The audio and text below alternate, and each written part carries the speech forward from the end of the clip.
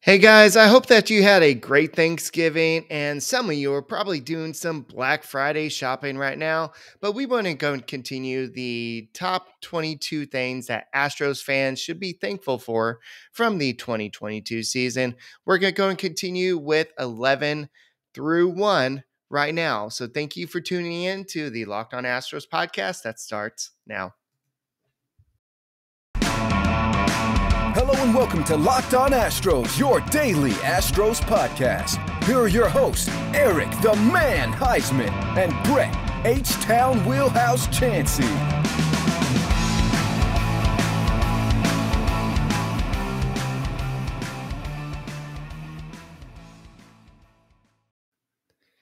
We are Locked On Houston Astros, and we hope that you join us for a daily Locked On Astros podcast. My name is Eric Huysman. You can find me on Twitter at Eric Talks Stros. Find the show at Locked On Astros, your team every day.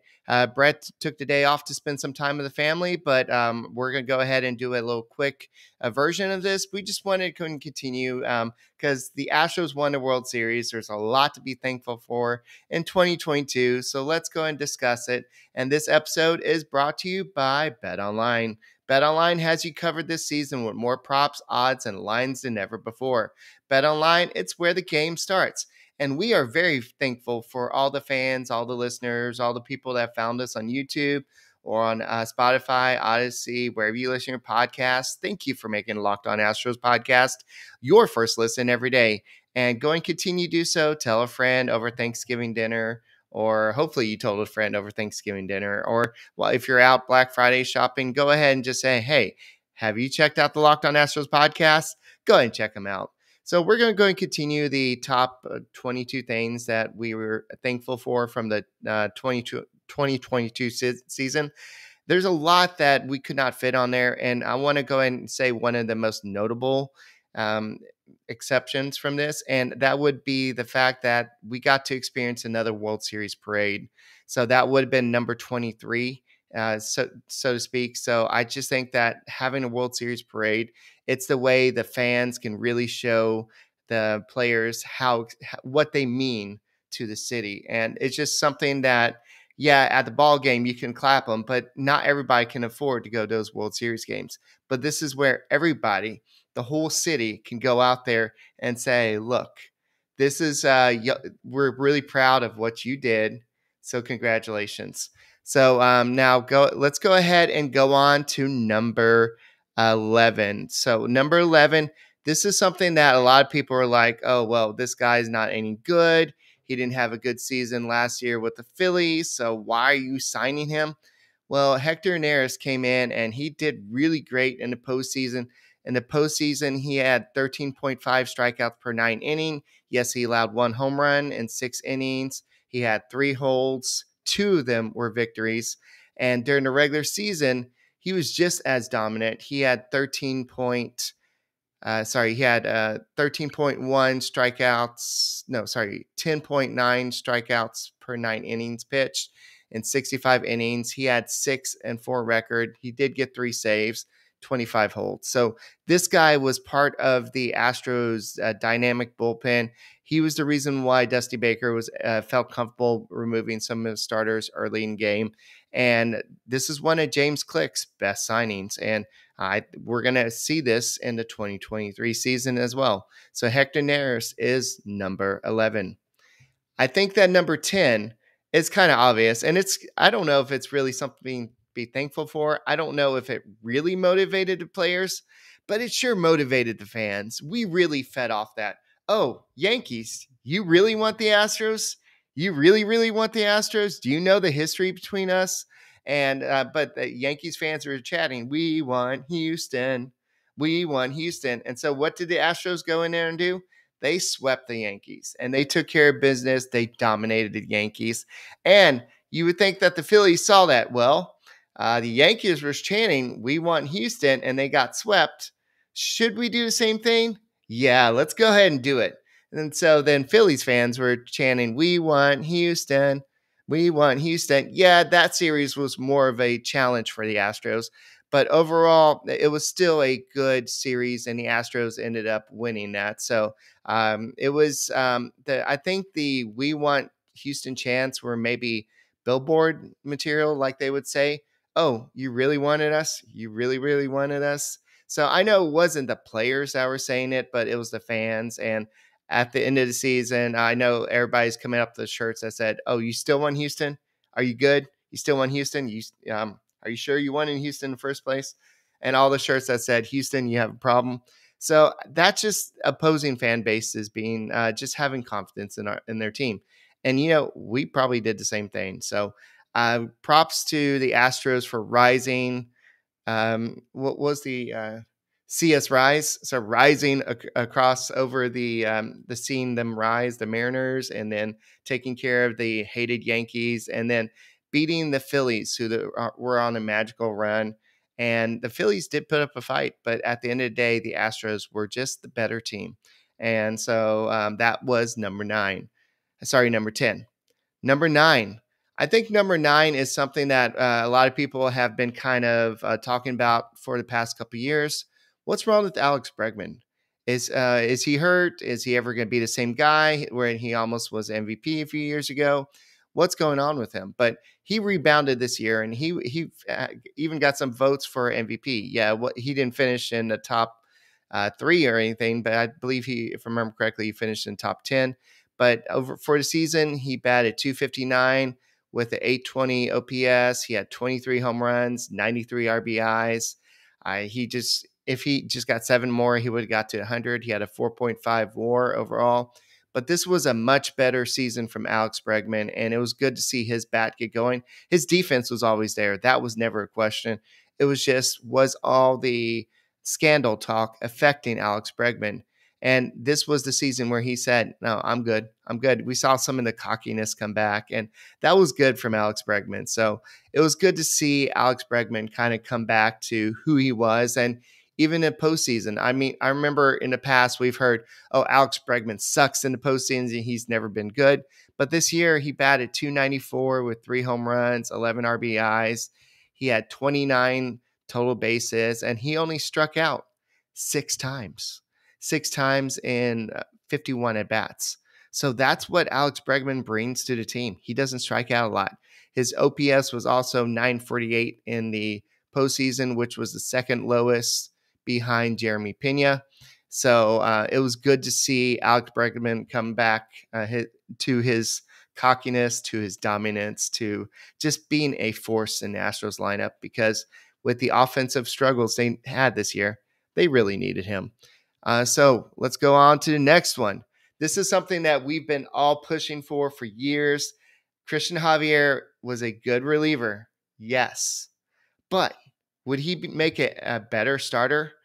And the answer is yes, he would make a better starter. And we saw that. He was part of 2 no-hitters this year. And one of them was in the World Series. Just think about that. He was part of, there's only been 2 no-hitters in World Series history. He was part of one. Yes, it wasn't a complete game no-hitter. And a lot of people are saying, well, that doesn't count. Yes, it does. But number 8 is making Christian Javier a full-time starter. This was the first season that the Astros actually did that, and Christian Javier in the playoffs responded. In 12 2/3 innings pitched, he had 16 strikeouts. He had 2 wins. He had a 0.71 ERA, and he had 1 quality start. But during the regular season is where he kind of shined. He had a 2.37 ERA. He had He had 2.54 ERA. He had 11.7 strikeouts per 9 innings pitched, 194 strikeouts, and 148.2 innings pitched. And overall, he had 11-9 record. The Astros just didn't score a lot of runs when he pitched, so that was a reason why he only had that. But it was a good bet when he's on the mound, he's going to pitch a good game. And so that's why it was just kind of good to see him get out there and do that. So next, we're going to kind of look at somebody had a bad regular season, but they really stepped it up in the playoffs. And somebody came back from a major surgery and really helped the Astros win the World Series. So we'll talk about that as well. But before we do, let's talk about BetOnline. BetOnline is your number 1 source for all sports betting info, stats, news, and analysis. Get the latest odds and trends for every professional and amateur league out there. From football to basketball to soccer and esports, we got it all at betonline.net. I know some of y'all are already out there making bets on the Astros winning in 2023 already. And I know Brett's already thinking about doing that as well. And the best place to get all the odds is BetOnline. And if you love sports podcasts, you can find all those at BetOnline as well. We're the fastest and easiest way to get your betting fix. Head to the betting website today or use your mobile device to learn more. BetOnline, it's where the game starts. And I know that a lot of people probably bet on, I know Mattress Max is one of those people that bet on the Astros winning the World Series, but a lot of people are doing that as well. And it's just good to see that people are getting excited about that. And thank you for making Locked On Astros podcast your first listen today. Make your second listen today, the Locked On Sports Today podcast. From games that matter with the biggest stories in sports, go beyond the scoreboard and behind the scenes with the local experts insight that only Locked On can provide. Locked On Sports Today, available on this app, YouTube, and wherever you get your podcast. All right, so let's go and get back to our countdown, the final countdown. Yeah, Brett would be yelling at me for that, but let's go and get back to this. Let me get my little ticker going again. So number 8 was Christian Javier becoming a full-time starter again. And I actually removed this, and I had the parade here, but I'm like, you know what? I think this guy had such a terrible regular season, and then all of a sudden he popped up in the playoffs and became this monster. So I think number 7 has to be Yuli Gurriel's bat coming live in the playoffs. Like during the regular season, he just was not very good. And I know that's why the Astros are not really, I mean, they want to bring him back, but they're not going to really go out there and kind of pay him a lot. In 545 at bats this year, he had 8 home runs, batted .242 with a 647 OPS. He had a negative 0.3 WAR in the regular season. But in the postseason, the old Yuli Gurriel returned. In 49 at-bats, he had 2 home runs, 17 hits. He batted .347 with an OPS of .850. So this is a guy that in the 2021 season won the batting title. And then for some reason, I know a lot of us point, well, he stopped drinking sodas and eating pizza and he lost some weight. So maybe that was the reason why. But maybe he's just getting a little bit older and maybe just, I don't know. I don't know what happened. So maybe the postseason will help him have a better 2023 season. But the Astros needed his bat because Alvarez was doing so good in the first couple of games of the Mariners series. Then he kind of dropped off a little bit. They needed the consistency of Bregman and Pena and then also Gurriel. Gurriel is one of the big reasons why the Astros won this World Series. And if the Astros lost game 6 and had to go to game 7, just imagine you wouldn't have had Bregman because he did hurt his finger in that game. And who knows if Gurriel would have been in that game either because he had that knee sprain. So Gurriel meant a lot to that team. So he didn't play in game 6, so he definitely would have played in game 7. So that was number 7. So number 6, Justin Verlander recovering from Tommy John surgery. I know you might say, well, he stinks in the playoffs and he had a 0-6 record in the World Series, yada, yada, yada. Who cares? This guy carried the Astros during the whole regular season. He won his 3rd consecutive unanimous Cy Young. And I know you can't look at that when you're talking about the playoffs. The playoffs are a whole different animal. But in the playoffs, he did have a couple bad games, especially game 1 versus the Phillies. And then the Mariners roughed him up a little bit. He didn't pitch great against I think he did actually pitch good against the Yankees. But overall in the postseason, he was 2-0 in 20 innings. He had a 5.85 ERA with 11.2 strikeouts in those 20 innings pitched. But despite all his struggles in the playoffs, he did pitch the second most behind Framber Valdez in the playoffs innings. So the Astros were not going to shy away from pitching their ace. He's Justin Verlander. You're paying him a lot of money to pitch. So he's still going to go.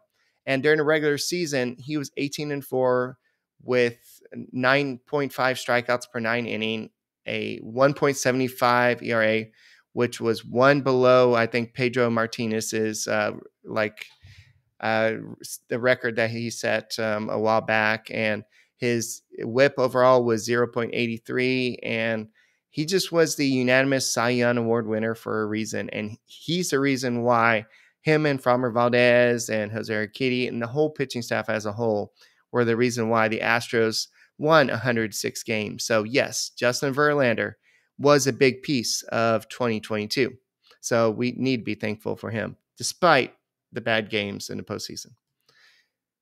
Now, Yordan Alvarez, yes, he came in third for MVP. He should have probably come in second. He did go through that little dry spell. But Alvarez, he had a great season. He batted, he had 37 home runs, 97 RBIs. He had an OPS of 10-19 in the regular season. He had 144 hits on the season, 95 runs. He probably could have done a lot better, but he just went through this extended slump where it seemed like nothing could go right for him. But then he picked it up right before the playoffs. And in the postseason, yes, he probably could have done better, but he seemed to get the hits in the right time. He batted 192 in the postseason. As hard as it seems, he batted 192 in postseason with a 735 OPS with 3 home runs. But those home runs were big. And game 1 of the ALDS, that was that walk-off in the 18th inning? So that, or the extra inning game, whatever it was, that was crazy. Then you had game 2. He had the game-winning home run in that game as well.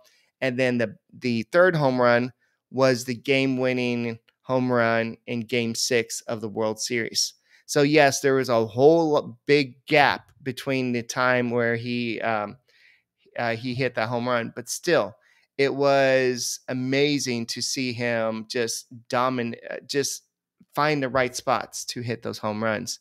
And he wasn't going to win MVP of the series. That was Jeremy Pena, but his home runs meant so much for the Astros in the playoff run. And I just wish he would have done a little bit more, but his season was part of the reasons why the Astros got to where they did.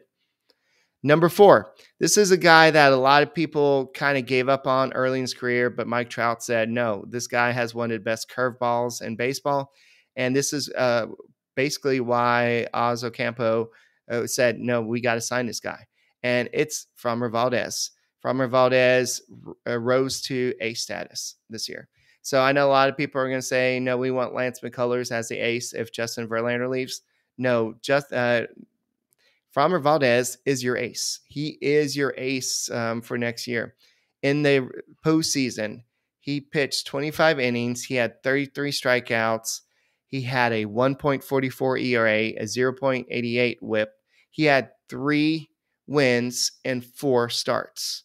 So he pitched his butt off in the playoffs. And I just think that during the regular season, you had the 25-game consecutive start streak.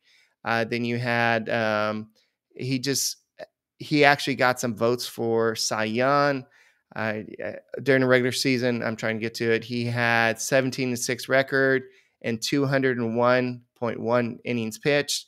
He had a 2.82 ERA with a 1.16 WHIP. He had 194 strikeouts. So just think about it.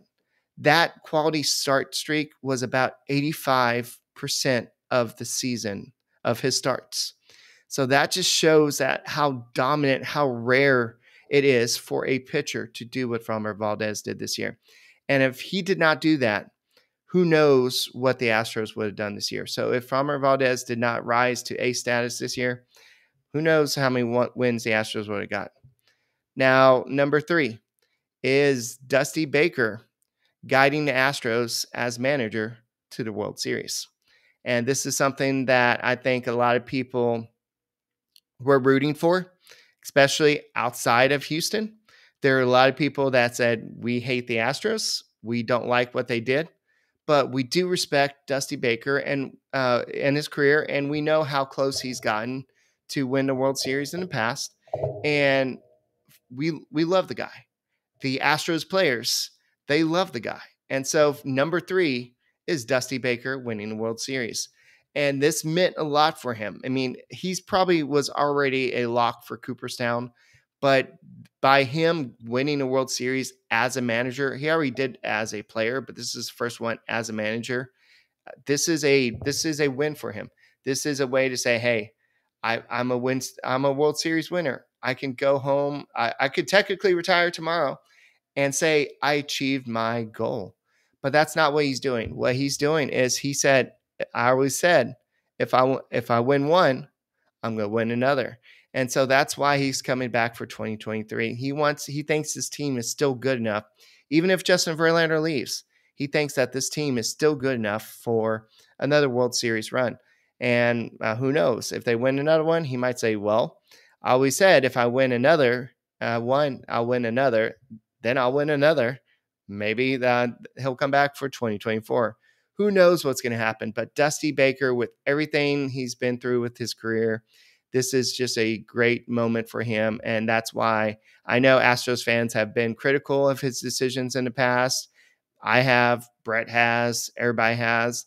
But when it came to it, I think that he outmanaged the other managers, and he knew how to use the bullpen. I know we still question how many times he used Ryan Stanek and all that, but I think that he had a plan and he stuck with that plan. That plan led to a World Series win. And the next one, number 2, is the Astros could not have won this World Series. They could not have won the ALCS without this guy, Jeremy Pena. All this talk during the offseason with Carlos Correa, is he going to come back? Is he going to resign? Who's going to play shortstop if Carlos Correa doesn't come back? And everybody's like, well, you have this guy that's never played above AAA. His name's Jeremy Pena.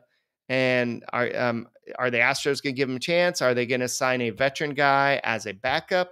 Is that what Nico Goodrum's role was supposed to be, as a backup, just in case Jeremy Pena didn't succeed? But he succeeded. There was parts of the year where he was in talks for the rookie year. I know he finished, I think he finished 5th overall in the rookie year or something like that. But overall, if you look at what he did in the postseason, he was the MVP of the ALCS. He was the MVP of the World Series. We're talking about a young kid who, I believe he's 25 years old. And his first season, his first playoff run, he was the MVP of 2 series. That doesn't happen, folks. That is a very rare occasion. So during the postseason run, number 2 is Jeremy Pena becoming a star in the playoffs. Yeah, his season was up and down. I think his OPS plus during the regular season was 101. So he was just above a average player during regular season. I think he was good at times. He kind of went through a little slump, but during the playoffs, in 58 at bats, he batted .345 with OPS of 10.05 with 4 home runs, 8 RBIs. And yes, he did strike out 15 times, but he had 5 doubles, 20 hits. He scored 12 runs. Jeremy Pena was responsible for Alvarez's home run in Game 1. Every rally, Jeremy Pena was responsible for, it seemed like. And Jeremy Pena was a big part of the Astros offense throughout the whole playoffs. He had that walk-off home run in the 18-inning game. So yeah, Jeremy Pena, welcome to the club, and thank you for joining the Astros, and we are very thankful for you, and that's why he is number 2 on this list. So now going on to this one, I'm sure we can all agree with this one. There's been a lot of talk over the past 4, 5 years. I don't know. I'm losing count. It's getting really annoying at this point. Well, you won the last World Series because of trash cans. That's very trashy, blah, blah, blah. And, but the Astros got their second World Series title. And there's no hint of, well, outside of the front office, but there's no hint of any type of scandal or anything like that. The Astros did it the right way, and they won their World Series. And people can say, okay, well, this team has been to the World Series 4 out of was it 5 out of the last 6 years or whatever it was, or 4 out of the last 6 years, and this team is just a good team overall. So, yeah, we won a World Series again. How many of y'all thought that would happen in your lifetime? I mean, winning World Series is hard. It took a long time for the Astros to even get to this point, but they did. They took care of business, and so it's just so good that we were able, fans were able to participate in another parade. The Astros now have 2 World Series trophies, and then you also have all the extra bonus money. We'll talk about that in the next podcast, but guys, that's all I got. I hope you had a great Thanksgiving, and be thankful for your friends and family and for the best team in baseball. And we'll see you next time.